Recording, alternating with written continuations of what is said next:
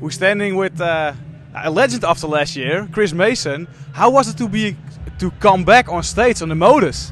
Yeah, it was good. Good fun. I was a little bit nervous. Didn't quite know what to expect because it had been so long since I'd sort of put myself in that position. But yeah, really enjoyable. Chuffed a bit. So I overachieved all my expectations. So yeah, I was really happy. And then finals now. Do you expect that? Yeah, it was one of those. You just sort of, I was just taking it as it comes, day by day and match by match, and that worked out for me, and it was okay. Yeah. And then that receiving the wildcard for the seniors. How you expect that? Yeah, well, I had been playing a lot, and I'd put in a lot of practice. And then a couple of weeks before, there was a couple of new tournaments introduced on ITV, and that sort of took my eye off it. And then I slowed the practice down, and then just never really settled against Terry. And he played brilliantly. I mean, 618, he's averaged nearly 90. And I just, every time I got settled, there was a commercial break, and I come off stage, and then start over again. But I'd like to say it was enjoyable, but it never is when you lose. But it was fun. It was fun.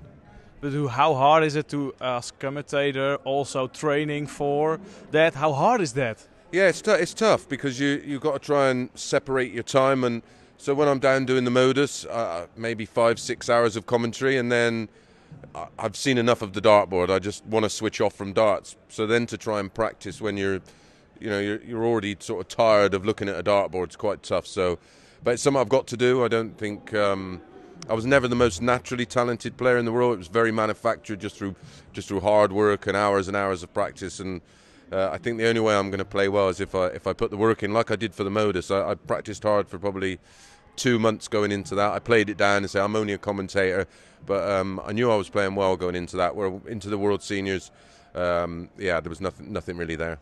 For you, the World Masters coming up. Yep. You prepare for that? Yeah, I don't particularly like the draw. Yeah, but it is what it is. But yeah, just honoured to get an invite, and you know, it's like going back 20 odd years with all my old friends there, and yeah, it's something that it's given me another lease of life and an opportunity to play again.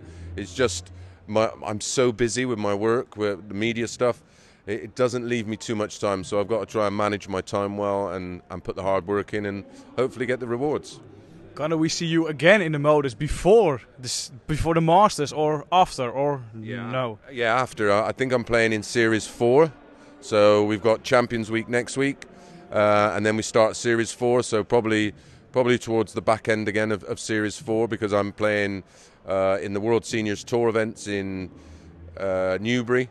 That's 2 weeks before the Seniors Masters, so that'll just get me going in terms of practice and preparation, and then once the World Seniors Masters, I've got to continue on that same sort of practice routine. How is the tour for the seniors, the pro tour for the seniors, how is that? It's very competitive. The last one they had, I've not been able to play as many as I would like, but I've sort of made sure this year that I can play in as many as possible, but the standard is very good. The last one, there was many averages over 95, so I didn't expect it to be that competitive, but it is, and it's going to grow and grow and grow and grow. It's, you know, there may be players that the first time around had a young family and maybe couldn't afford to play on the original tour, and now they have an opportunity. They may be 50, 51, 52.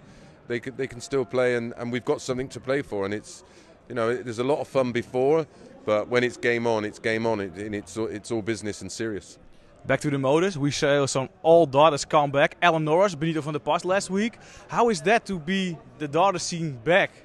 Yeah, I think it's been amazing. I think it was a great story. It's something that George and Jason sort of created for dart players when we were in lockdown. And I remember sort of building a studio at home to do the commentary from, and I had computers everywhere, and I was like, don't worry, it'll work. And I was like, how can this work? But it did. And then we went to Southampton and had sort of like a small studio, and then now we've got this purpose-built MODUS live lounge in Portsmouth, and the players, it's the positive effect it has on all the players, no matter where they are, whether they're young players like Gian Bambin, he played down in Southampton, or whether it's players that have dropped off the tour and just need to get back in and sort of move back in slowly. it's great, and the feedback from the players is the main thing. If the feedback was negative, then we would feel like, right, we're doing something wrong. But yeah, it's just everybody loves it. After Q School this year, we see a lot of tool card holders from the MODUS, especially Robert Owen, one of the Live League stars, same as Aaron Monk. Is Q School easier for the men who play the MODUS? Will he play the whole week? Yeah, I think it's worked out over the last 2 Q schools.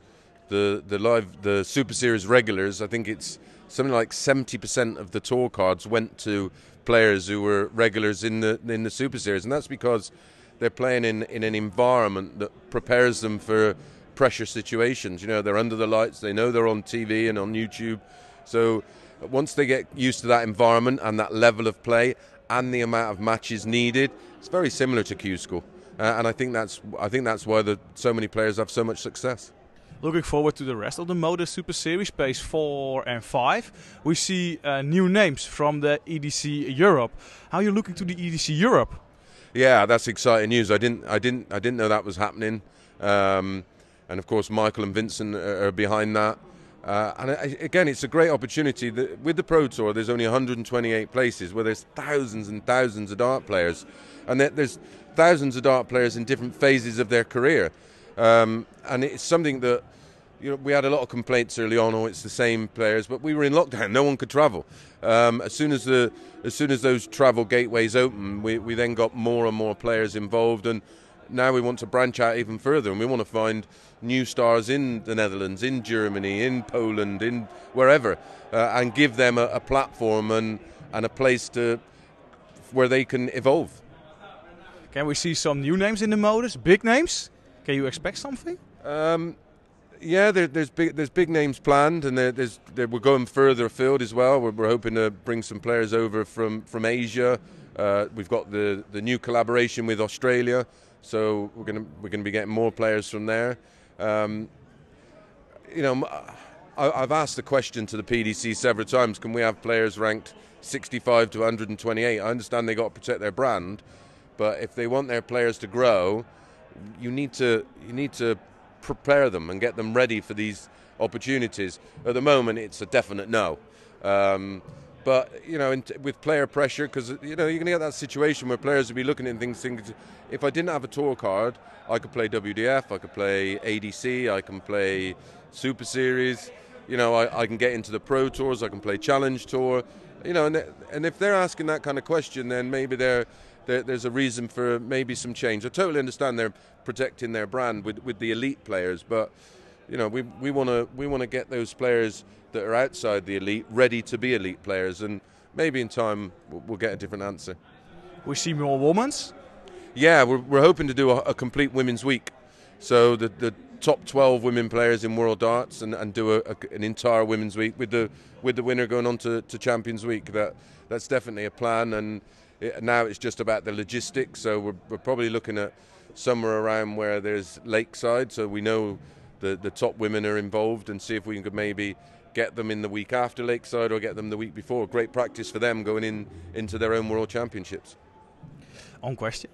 In the beginning of MODUS, Taylor, he says, maybe I'm gonna play. Is he gonna play?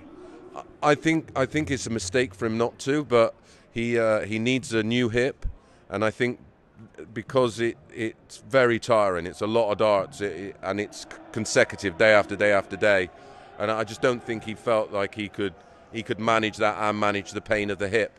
But once he gets his new hip, I think that's being done in June this year after the Seniors Masters. I think it'd be good for him, because I think it'd be great practice, and I think that's all his game is missing right now, is practice. But because he's limited with how much he can practice, I think it's one of those catch-22 situations. Chris, thank you. Absolute pleasure.